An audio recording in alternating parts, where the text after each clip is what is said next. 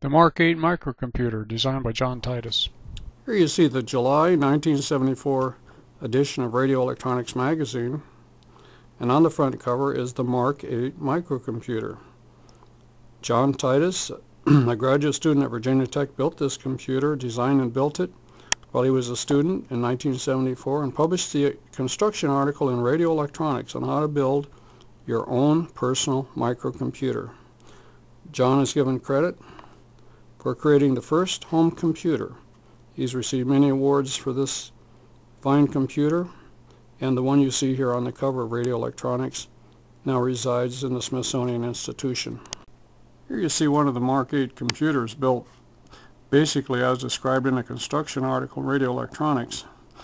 This computer is in the LCF Group collection managed by David Larson, a colleague of Dr. Jon Titus, who designed this computer. This is one of the finest examples of one of his computers built to beautiful construction. This computer was donated to the historical collection here in Floyd. Here we see the memory card, 4,000 bytes, 4,000 bytes, 4 kilobytes of memory. Isn't that amazing by today's standards? That's all this little computer had, was 4,000 bytes.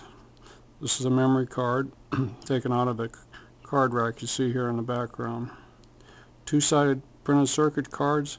Like I said, the construction of this particular computer was absolutely immaculate construction. The cards communicated with each other over a bus system, which was really just a printed circuit card with the bus system etched into it. And you'll see here the bus system for this 6-card configuration of the Mark 8 microcomputer system. Jon has been my colleague since the early 70s when we worked in digital electronics together and wrote books and published articles.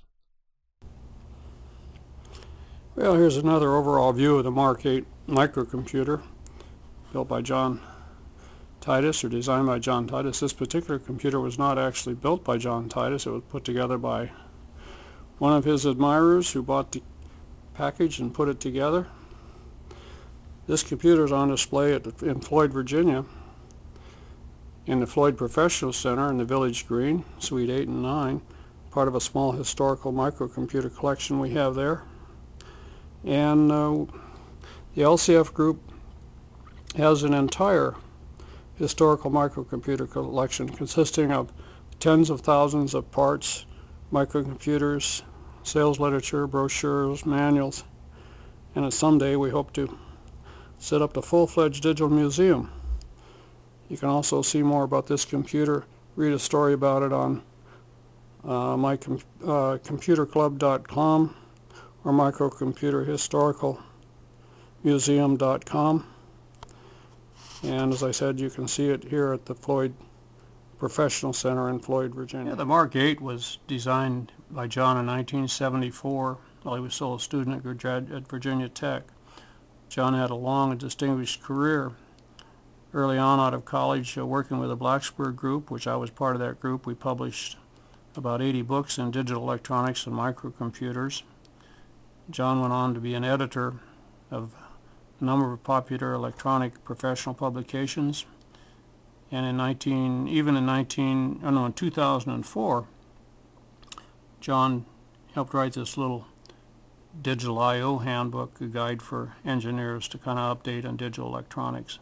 Currently, Jon and his wife are retired, and they live in Utah near their children and grandchildren.